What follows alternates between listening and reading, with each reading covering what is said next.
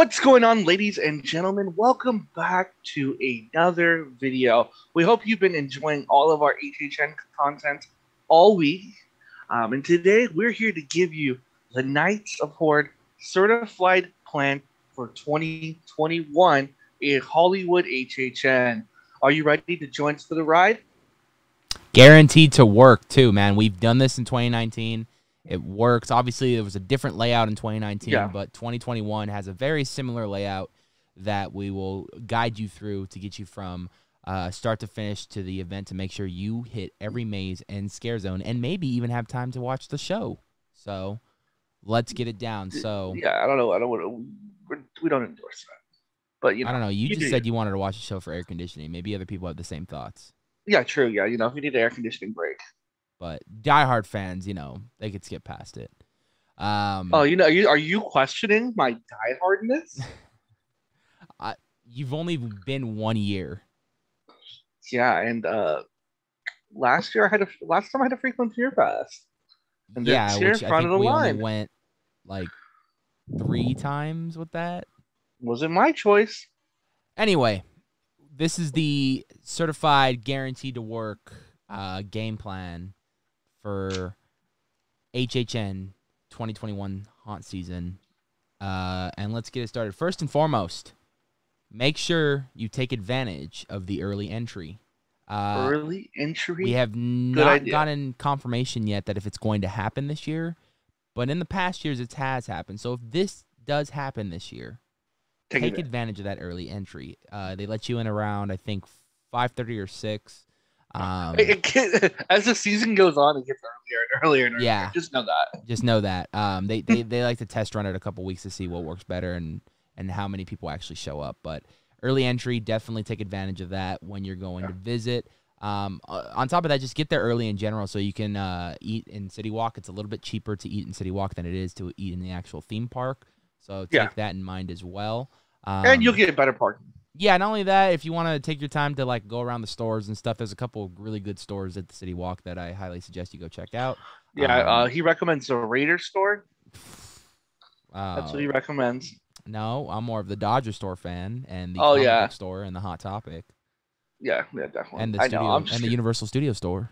Yeah, right there on the long way. Right there, you can get some HHN merch actually in that store usually too. So that's a good way to cop your merch inside the studio store at City Walk before you actually get inside and have to fight the crowds for that. But that's not what we're talking about. We're talking about the game plan. So once the early entry starts, head straight down to the lower lot. That's where you're probably this year. I think Sammy and I, we were having this conversation like off camera, but we were trying to figure out how they're going to do early entry this year, especially with not going to the back lot this year. Your furthest maze is going to be in the Mummy queue where the Texas Chainsaw Massacre maze is going to be at. And then right next to it will be the Exorcist in the soundstage behind Transformers Soundstage 27. Those are going to be probably the early entry mazes this season. Again, we do not know. We're going off speculation. That makes the most sense. Obviously, usually it's been lower lot mazes. So we're going to just suggest or speculate that those are going to be the mazes for early entry. Specifically, more Exorcist might be your early entry one because it's inside of a soundstage. So, of course, hit those 2 mazes during early entry. That'd be the Exorcist and Texas Chainsaw. That's 2 mazes on the ballot. What do you want to do after that, Sammy? Well, unfortunately, I don't know. I knew the beginning of our game plan. I don't know where we're going next. I imagine we're going up, though. Yes. And I would guess we're going to what's probably going to be one of the longest lines of the night, and that's the Terror Tram. Exactly. Perfect. You're a fucking natural at this, bro. Bro, what can I say? I am not an expert. The Terror Tram's going to be your next thing. Obviously, that's new for 2021. It's coming back.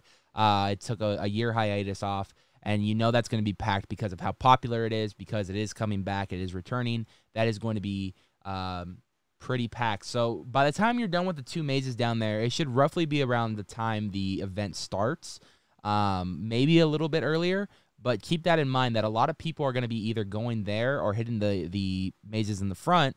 But just be prepared. You might have to wait at least 15 to 20 minutes, maybe. That's speculated. I don't know how crowds will be this year, but by the time the event opens, about 15, 20 minutes seems about right, especially when it just opened.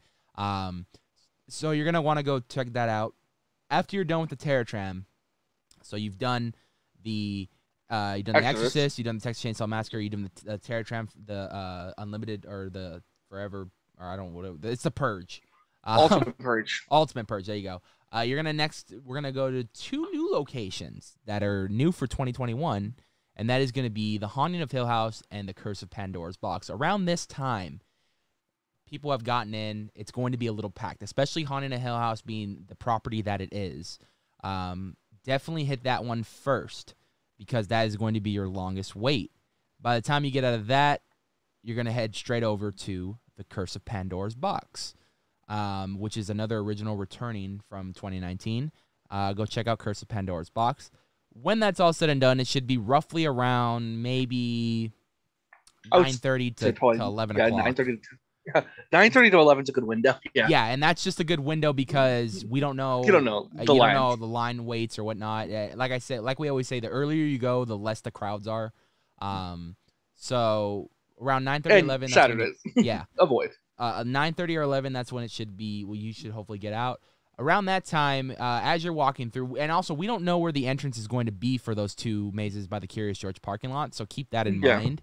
That's just the game plan we're giving you right now. But as you get out, the next maze you're going to want to hit, The Bride of Frankenstein Lives. Now, this is going to be probably one of the most crowded lines at the event this year because of the hype of the Universal Monsters, how popular they are, and the hype with the event, with the maze this year, especially with everything we were showing at Awaken the Spirits.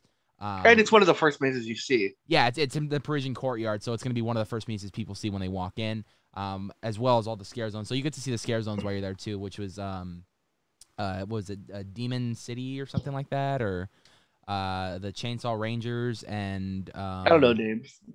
At the exit of Universal Monsters will be the Silver Scream Queens, which really looks a lot of fun. And it looks like there's going to be a photo op, too. Yeah, they have a couple of those things. You talking about the little props they set up today? Yeah, definitely. Looks like there's some photo ops there. Yeah. So stay tuned for that. Ooh. Oh, there goes the camera. So it's not guaranteed. We don't know for sure if there's going to be photo ops, but it's looking speculation right now. So have those phones ready because there may be some photo ops that you don't want to miss, especially with the exclusive posters they're releasing for each individual female character, which I'm very much looking forward to seeing because they looked really cool in the concept arts. So that's going to be a lot of fun. Then, to end the event, okay, well, let's be real. Some of you may not want to go through it, but some of you may want to go through it because it's been so long. The Walking Dead is an option, too, and I can guarantee you that will be the lowest weight maze. Although it may not be because it's been away for about 2 years now. So a lot of people who probably missed it may be waiting in that line, but you're looking usually, or when Halloween Horror Nights goes on, it's about anywhere from 20 to 30 minute wait. You can hit that if you'd like. That's right after. But we suggest maybe holding that off for last because that is something that's been at the parks for some time, and you've probably seen it. And if you haven't, I still suggest hitting it last. But the next maze you're going to want to hit, obviously, is the... You can skip this one, too. Yeah, just kidding. Part of it. The next maze you want to hit, which will be one of your last mazes that you hit on the way out, is Halloween 4, The Return of Michael Myers, which will be in the Waterworld queue. And then from there, after that, if you decide you want to do it just to kind of complete everything, we might do it just so we can say we did everything. The Walking Dead. No, we're probably going to have no wait. Yeah, there'll probably be no wait. Either way, we're going to be in front of the line, so it doesn't matter, at least us. But this is guaranteed to work for general admission. We actually have tested this plan opening weekend at Halloween Horror Nights when we went. The second weekend, I think Sammy came with me as well. So it is proven to work. We've done it. I've been doing this plan since I've been going in 2013. That's when I really started developing the plan and whatnot in 2013. I've been going to the event since 2011, but 2013 I started this plan, and it's been working every year since until I started buying the front of the line pass. So it is guaranteed to work. I hope it works for you guys. Sammy, any last thoughts on the game plan before we wrap it up here? Yeah, I think another part of the game plan is just to be quick. Yeah. And to be mindful of your time. Maybe study the map prior to you go. That way you kind of know the areas. You don't got to do your homework. I mean, you can do your homework if you want. Well, I'm talking about for people who's never visited the event. This will be their first year going to Horror Nights, so they may not know the locations like a lot of the veteran people that go every year. You know what I mean? Yeah. I think, yeah, I think it's be mindful. I think if we can provide any recommendations with our game plan, I'm not going to say this works 100% of the time. Like, I don't know what the Saturdays, the weekend before Halloween, I don't know how bad Fridays that's going too. to. Yeah, I don't know how bad that's going to be. Yeah. But I think if as long as you know what you want to hit, so I think I think if you are going to do any homework, kind of know what you really want to hit. Yeah. And if there's something that you're not super enthused with, then maybe don't do it. Yeah. Like we mentioned The Walking Dead. If you're not like the number one like The Walking Dead fan, maybe you don't do it. Or if you're like, I saw Curse of Pandora's Box previously, which is a bad take, but you can have that take. Everyone's entitled to their own opinion. Right. Maybe skip it if you want. But same thing with Michael Myers, with The Exorcist. If you've seen yeah, Texas Chainsaw Massacre, I know the only three things that are coming this year is the Terror Tram, Bride of Frankenstein Lives, and Haunted of Hill House. So those are three you're definitely gonna want to check out, especially yeah, new for 2021, and the yeah, scare zones, obviously.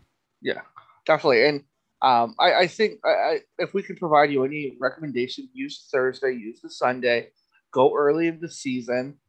Um, and most of all, just be prepared to walk and be scared and have a good time. Yeah. And let's try to make as much fun of the season because we all know that we didn't get theme parks in 2020 for the haunt season. So let's enjoy um, the time. Let's come with good attitudes.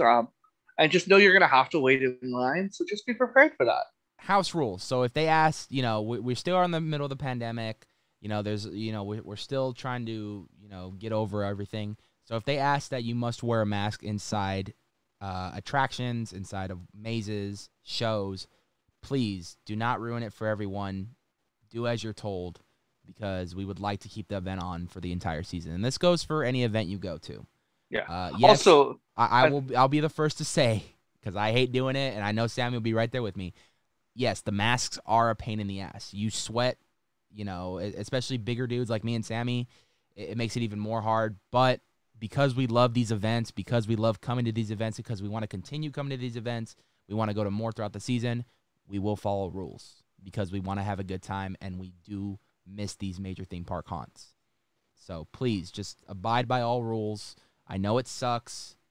I know it's been a long time, doing this, but the more we practice this, the more we'll get by this.